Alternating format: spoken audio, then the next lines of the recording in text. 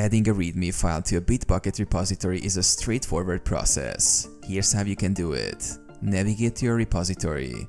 Log into Bitbucket and go to the repository where you want to add the Readme file. Open the repository in Bitbucket. From the repository overview page, click on the Source tab to view the file structure. Create a Readme file. If you're starting from scratch, you can create a Readme file locally. Open a text editor and create a file named readme.md. Add content to Readme.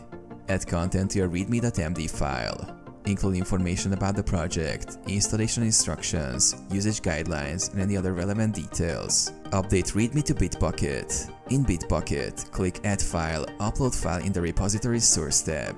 Drag and drop your readme.md file into the upload area or browse to select it from your local file system. Commit the changes. Provide a commit message like Add Readme file and click Commit. Verify the addition.